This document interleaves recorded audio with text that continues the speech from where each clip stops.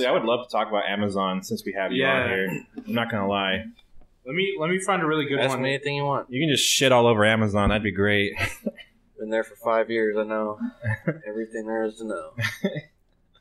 What were you doing when you first started, and then what are you doing now? So I started because they offered quite a few more dollars an hour than my previous job. Yeah. I got hired there. I loved it the first 1, 2, 3 years. Been there 5 now. Yeah. Last couple years. How many hours did you work at first? 40 hours a week. All right. That's, Overtime during the peak season, November and December. that's not bad. So That's pretty good. made pretty decent money. Been fucked over a couple times along the way with the stocks they gave me and all that, but that's a different story. The most part about, it depends what site you're at, what place you're at Amazon. As far as getting fucked over, how much you're getting overworked, but Yeah. as far as my building, the first 3 years was all right. We transitioned into a new building and super hard work. Yeah. You were saying earlier you're at XL building now, Yep. where you have to. Yep. Heavy stuff. They like to say that there's weight restrictions on things and that it takes 2 people to lift something, but they make you lift it yourself. Oh. No matter what it is. 200-pound generators, Jesus. they look away. They don't give a fuck. God damn. Holy shit. They lie about everything. Everything they everything's convenient. Everything safety wise is they tell you not to do. If you're doing it towards their goal, the numbers they need to hit, whatever's convenient for them, they'll let you do it. I'm assuming just because like the stress of keeping up with like what corporate wants you to do, so they're just like, whatever, I don't give a fuck. Yeah. Everybody is tied to a number. So at first, I used to think, oh man, my manager's being like super petty. Yeah. Towards their employees. Like, why are they being so crazy and all that? But really, it comes down to they're getting shit on by their boss. Like, shit rolls downhill at Amazon. So yeah, their managers have a quota they need to hit too. So realistically, they'll do anything to get it too. I'm pretty sure they do get bonuses there. I think that is confirmed. Yeah, and then I bet you the higher ups are like, "What? We don't know about that shit. We always tell them to follow the guidelines and whatever. But like, if it's the only way that's going to get done is for them to break the rules, exactly. Yeah. So then they get to dodge responsibility. But we all know what's really going on. Like, it's encouraged basically. How do you feel about the strikes? The what? The strikes. Going on. I didn't hear. I heard about it. Was that with the union thing? Yeah. I don't know if there's any going on. I didn't follow along, so we didn't have any of that down here. But Yeah. Information. I guess you can't really talk about it because if they hear about it, you'll be fired. yeah, realistically, yeah. I mean, they put a lot of restrictions when COVID started on team lifting, being 6 feet apart. Yeah. But one thing that makes no sense. So if you have we have 20-foot ladders at Amazon. Now, we're allowed to be 6 feet apart, but if there's a 20-foot ladder, I'm not allowed to team lift a ladder from one end and have someone else on the other end of a 20-foot ladder. That's So now you're 20 feet apart, but you can't lift that item. Yeah, that doesn't make any sense. So I'm thinking, what am I in the Twilight Zone here? Do we have anybody thinking? That's the one problem with like, I don't know what the correct term for this is. I always call it just like robot logic, where like the higher ups make a rule and says it has to be this way, and then you like can't use human judgment. Like a manager can't just be like, well, I think it should just be done this way, because like they don't trust the managers enough to make human judgment. Basically, It's that corporate rule book where everything's written in stone. it's like aggressive corporate and it overlord. Doesn't make sense. Yeah, it's just like just let people decide for themselves, make a few little human judgment calls, but Well, they don't care. They just want to do whatever is going to get the most work done. Like, they don't work in the factories. They don't know what it's like. That's true, So they're too. making all the rules. That's a good point. It's an HR person never- that sits in never- a boardroom. Yeah, that came up right. with that rule. They've probably never even stepped foot in one of their factories, and yet they're just looking at data, numbers, and be like, okay, well, we got to get this number up and this number down. So just, I'm not gonna like dox us and say where we work, but me and Shane work at a locally owned bakery where the owners work with us, and so Dakota worked there with us. Jeremiah did too.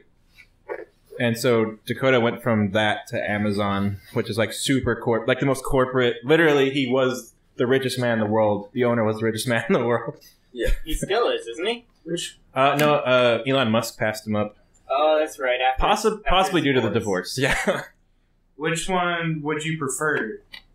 A locally owned business or a corporate powerhouse? Well, and you can use the pay to justify it because I know Amazon pays. I was gonna start with the pay. Yeah, pay really doesn't come close. I mean, it can.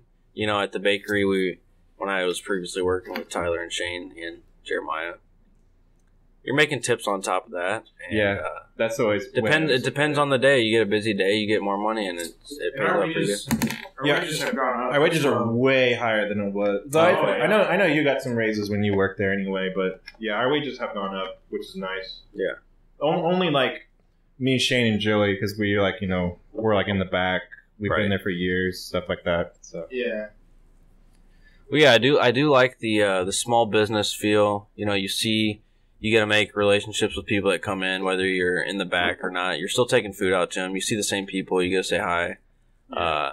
And then your bosses that you get to interact with them every day on a personal level, and you know you're helping out a small business rather than a corporation. The pay is nice, the benefits, but as far as like interaction, you don't really get to talk a whole lot besides talking about work at Amazon. Anytime you're seen talking to somebody, or within seconds, you're usually caught, told to get back to work. It's really that bad. I mean, would you say it's worth it for the pay? It depends. Like I said before, it depends on the site you're at. Like, there are certain positions at Amazon. It depends. When you get hired in, your job, basically, you staying there depends on what job you get. There are certain positions in there that can't hold employees, that people come in, walk out. They have the worst turnover rate ever. I mean, we get people that come in and leave on their first night. It's not for them. And lately, that we haven't kept anybody. So yeah, I'd say I do prefer the being personal with the working at the bakery. And I think most people would probably be like, yeah, if a small business paid like a big corporation did, it would probably be the best of both worlds. So there's just no way for that to sync up. Yeah, I mean, they have billionaires backing Amazon, so like, and also there's even then they have the tax breaks, they have like the stock market, whatever, like all the investors and all that, like, yeah, and then they still only pay you like whatever, like they can afford to pay you so much more, but they choose to pay the least amount they can to keep people there, which is like, I'm not exactly hating on that because they're still paying way higher than minimum wage, and they offer health insurance. However, other countries, you don't need fucking health insurance. You just go to the doctor. Like, and also other countries, it's like you legally have to get so many days off work. You get sick leave. You get like if you have a kid, you get off for that, and that's all paid for. Even if you're a man, you get paid off for that. Yeah. So like, it's like, yeah, the benefits are great, but only because we live in America. Like, if we lived in another country, you wouldn't need the benefits, basically. I need to make one more thing clear. Yeah. Everybody that I've talked to that knows I work at Amazon, the first thing they say is, "Oh, Amazon pays for your school, right?" They're always I always see them advertising. They pay. Amazon pays your tuition. I want you to listen closely. Amazon is lying out of their ass. So here's what I'll say. This is the exact rules and stipulations on Amazon paying for your tuition. They'll either pay 95% of your tuition or up to $3,000. So if most colleges cost over $3,000 a year. $3,000 a year isn't even like a semester. Yeah, that's so nothing. yeah. So unless you're going to a community college, exactly. They're only paying a tiny chunk. If you go to SWIC, it's probably fine, but yeah. Well, yeah. Here's the next part. Well, to get that $3,000, you have to work 40 hours a week. Yeah. Now I'm on night shift Sunday through Wednesday. Yeah, 40 hours plus college. So that's bullshit.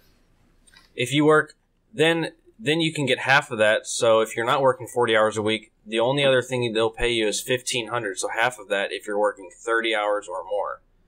So even with 30 hours or more, that's still a lot depending on what schedule you have there. That's still a lot of hours. Yeah. And going to school, especially with school, I went to school and worked, and I took like 3 classes and worked, and I worked like 4 or 5 days a week. Yeah. I fucking hated it. Yeah. I was a bitch about it. I don't know how so many people do it. So many people say they do it. I don't know fucking how. They have no life, I guess. There's a list of careers that they choose from as well. So they look at job output ratings, what jobs are growing. So they pick from a list. Which ones you can choose from that they pay for. Well, I'm going to school to be an X-ray tech, so radiology. They don't even offer any school. They don't offer to pay anything for that field. Oh, so right there, so you're thinking, oh, I'm gonna get hired. I'm gonna get hired at Amazon. Single mom. I need to get back into school. I'm gonna go. Maybe this will work out for me. They probably don't care if it's like a business degree. Right. It's like, oh, well, they do have a nursing category. They do have so listen to this. We live near St. Louis, but we're in Illinois. Yeah. And so if you're lucky enough to have your job category on there, you're working 40 hours a week. You can find a schedule that works for you. Now you're looking at what school am I going to go to? Well, after say you're going for nursing, you choose a nursing category. Oh, now they're choosing your school that you have to go to. God damn it! So when I looked at the nursing categories, the closest school from here was at least 3 hours away, and most of them were up in Chicago. So if I wanted to go for nursing, I would have to move across the state, or at least 3 hours away, to be able to even make it work. So, when I kind of get mad at people come up, everybody's misinformed. Yeah. And this is why when people are like, I don't know what to say here. So my answer when people ask me, does Amazon pay for your schooling? I say, fuck no. Yeah. They pay for what they want to pay for. They have ways of saying, it's Amazon. We're talking about literally the most profitable business in America. They have a way of saying things that makes it so they can get away with anything pretty much. So yeah, it's like, if we offer this, then we can say we do this and this. Exactly. What happens is then people get hooked in, and if the pay is nice, they're gonna stay. But there's a bunch of things promised that just kind of go away. You had stocks? I don't think they offer that anymore, right? They don't offer stocks or the monthly bonus. Did something fucked up happen with your stocks too, or am I wrong? Yeah. Yeah. So basically, you want me to explain it? I can go the short route. You can try to do the short route. Okay. We can. I love this. I love shit on Amazon, but we can move on after. Yeah, short route. I got three stocks when I got hired the first year. Amazon's really high right now. Yeah. So I got 3 stocks the first year. Stocks are worth a lot. Their stock price started shooting up whenever I got hired in 2016. It was around $800 First year I got 3 stocks. Second year I got 2 stocks, and then the last year I got 1 stock before they transitioned over to the $15 minimum wage. Yeah, so they promised everyone that they would get 15 hours now, because that's what So the stocks vested in 2 years from the time they gave them to you, so you had to work there 2 years after they're vested. So yeah, my first 3 I cashed out, and the stock price was around right at $998 when I cashed out. I got about it was at $19.98, so $2,000 a piece. Got about $3,300 after the taxes they'd taken out. That's good. So the last 3 that were left over, whenever I was in school, I was on a school accommodation, working 20 to 25 hours a week, I remember. That was when they allowed you to work less than 30. No one told me, apparently in the terms and conditions on page 220 section C, it says if you are not full-time, your stocks are deleted from your account. And I was never told that, They told you about the school program. Yeah. They neglected to tell you that you would lose your stocks. In the most technical of terms, it's my fault because I signed the terms and conditions on Morgan Stanley. I remember that happening. We all worked together whenever that happened. Today, yep. And today those stocks would be worth around $9,000, maybe $9,500. It's $3,200 a share. Right? So about let's just say 10 grand. I lost 10 grand because Amazon screwed me over. And when I called their hotline and talked to about 5 representatives, the last guy told me, and I'll never forget, think of it as you got fired. You can never get those stocks back. And from then on, I'm like, man, I have zero respect. Except you didn't get fired. You put in hours. You worked there. Like they approved my school accommodation. They fucked you, basically. And no one told me, yep. No one even told me my stocks were deleted from the account. I found that out just by looking in my my Stock Connect account. And the thing is, if the person who neglected to tell you just didn't realize it, because I would assume they have your best interest or something. It's like you can't even be like, but they didn't tell me or something, because they're just like, we don't give a fuck. At the end of the day, they don't care. Like, okay, we gotta talk about it. What? Do you have to pee and shit in bottles? No. No, my site's not that bad, but there were people who reported that. Yeah. But people have to they don't get any breaks and they have to piss in bottles. Honestly, okay, so at my site, when you need to go to the bathroom or any time you need to do something other than work, they give you a little sheet. It's a time off task sheet. You just write down what you're doing in that time you're not working, and it gets covered. It's not. Yeah. Now, you run into problems when you don't write stuff down on that sheet, because if they come back the next day and say, hey, yesterday you had a total of 2 hours of time off task. What were you doing from 11 to 11:30? You're like, I don't remember. That was yesterday. I was just working. Well, if you didn't write it down and you don't remember, well, you're already at 30 minutes. Yeah. And anything 30 minutes and over is a write-up. Yeah. Anything over an hour is a step 2, which is final written. And if you get an hour and a half of time off task within a 10-hour shift, it's an instant termination. So you don't write it down, whatever. Yeah. So I think most sites are transferring or starting to give those time off task sheets depending on what position. And the one you work at, I'm not gonna say anything. I'm not gonna dox us. I mean, we say on the podcast all the time. We live in Illinois and we're near St. Louis. We say it all the time. But I'll just say that like you were at a location that was like you said 5 years ago when you started working. You started working there right when I said 5. I meant 4.5. Yeah, it was September 2016. Yep, right when my building opened. Yeah, right. So you're at a more relatively newer place. So hopefully they experimented with you guys and learned from it or something. Yeah. Yes, Jared. Answers yes. Yeah. So. Yeah, it's just funny. My little brother worked at Amazon too. He literally started the same place you did right when it started, but I think he lasted only like a year. He once he cashed out his stocks, he just bailed, and he's been working at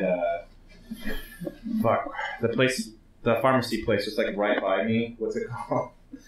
Ashman's. Walgreens.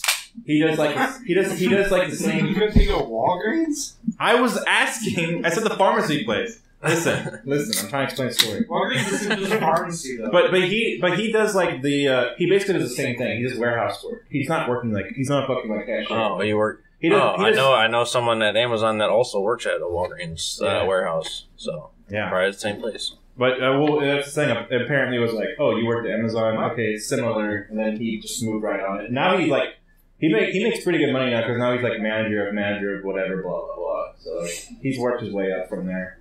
My dad worked at Walgreens once. Yeah. As a nurse practitioner. Yeah, that makes sense. He said it was like really shitty. Yeah. So he left.